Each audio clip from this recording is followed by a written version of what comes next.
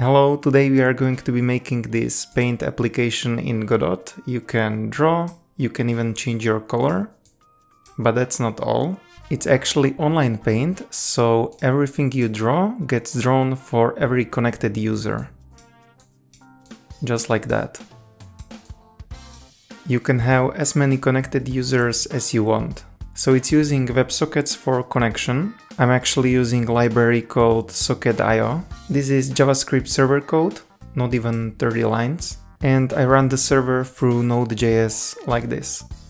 Our Godot code is also very short, roughly 50 lines of code. So right now I'm going to delete everything, including server code, and we will start from the beginning together. So right now I have new empty project in Godot. I'm using Godot 4.2. The only thing that I changed is that I enabled emulating touch from mouse, because I want to detect dragging. Let's add dragging detection like this, and we can print our current mouse position. Let's try it, and now when we press and drag, our position gets printed here. To actually draw, I will be using a node called line2d, which basically allows us to make lines. To make a line like this, we need to know at least 2 points. We already know our current mouse position, but how do we get our previous mouse position? Firstly, let's add our current mouse position to a new variable called end, and we can get our starting position by subtracting relative position from our current position, just like this.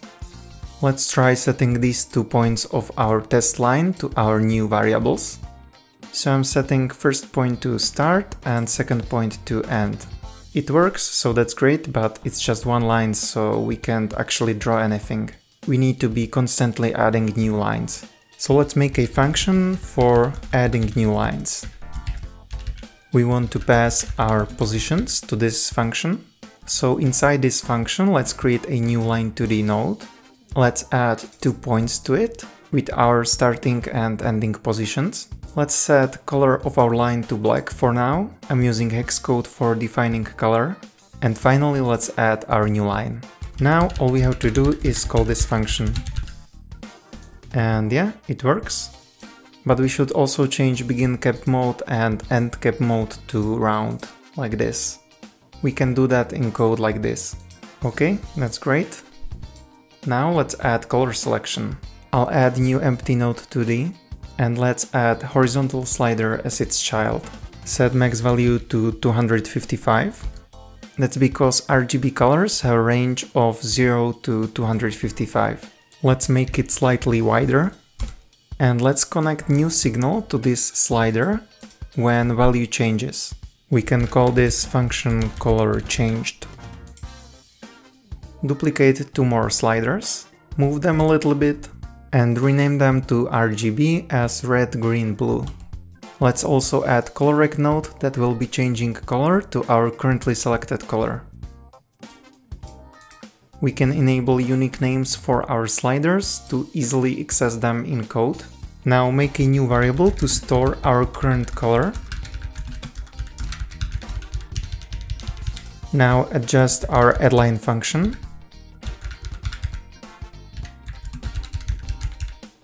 And now let's work on actually changing our current color. We can get new color by getting values of our sliders and dividing them by 255. That way we get number from 0 to 1. Now let's set colorrect's color to our new color like this. Oh, I put dollar symbol here by mistake. And let's try it. Right, so we can change our color now, that's great. But we are still drawing black lines. That's because we didn't change our current color variable. We can get hex code of this color by calling toHTML function. Now it works. Awesome, so that's done, and now we want to make it online. To do that, every time we draw a new line, we want to send that information to server, and server will then send that information to every connected client. As I said at the beginning, to run the server, I'm using nodejs. All you have to do is install nodejs, copy path to your server folder, open this folder in command line. First time you will need to call npm install to install required modules. and then type node server.js to run the server. You can turn off the server by pressing Ctrl+C. Okay, so let's start by connecting our Godot application to WebSocket server. If you type WebSocket peer and Ctrl-click it, you will open up documentation, and we can basically copy everything up to here.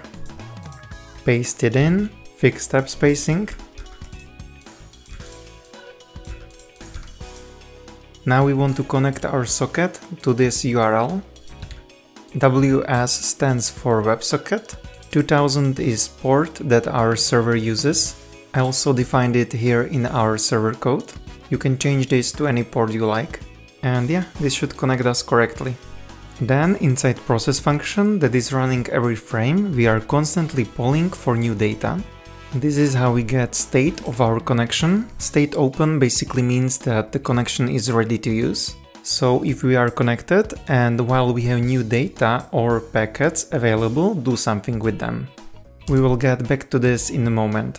First, let's try printing something on our server when new client connects. So I will print hello. Run the server, run the app, and we get hello.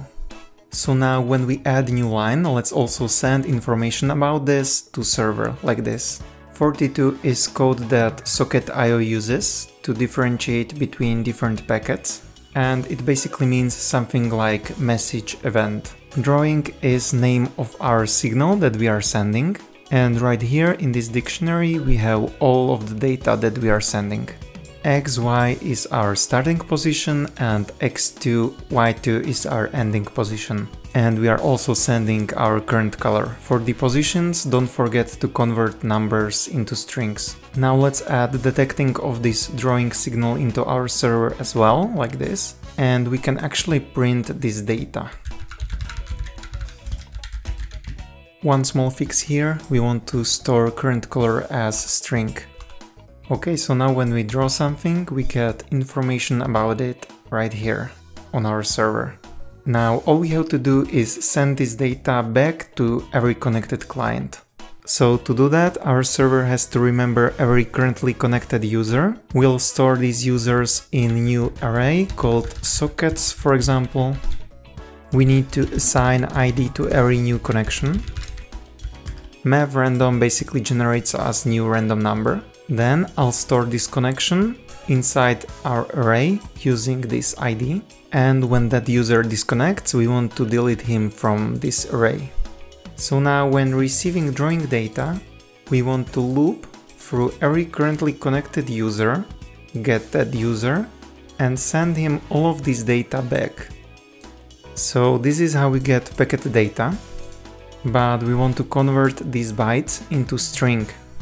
We can call getString from UTF-8 function to do that. Now we get actual data. So now we want to get only first two symbols from our string, and only if it equals to 42 we want to print the packet. We need to do that because sometimes you get packets with different codes, like right here we got 0 or 40. And then let's actually completely delete these codes from our strings by deleting first two symbols. So now we only get data that we want without any codes. But right now these messages are still in string format. We want to convert them into JSON by calling parseString function. Now we can print name of the signal like this, and we can print data like this. So we got signal drawing and data here. All we have to do now is check if the signal is drawing, get starting position, ending position and color from data, and add new line. Don't forget to delete this testing line. There's one more change that we want to make in our server code. We want to send data back only if the ID is not equal to our own ID, because we obviously don't want to draw the same line twice. And that's how you make simple online paint.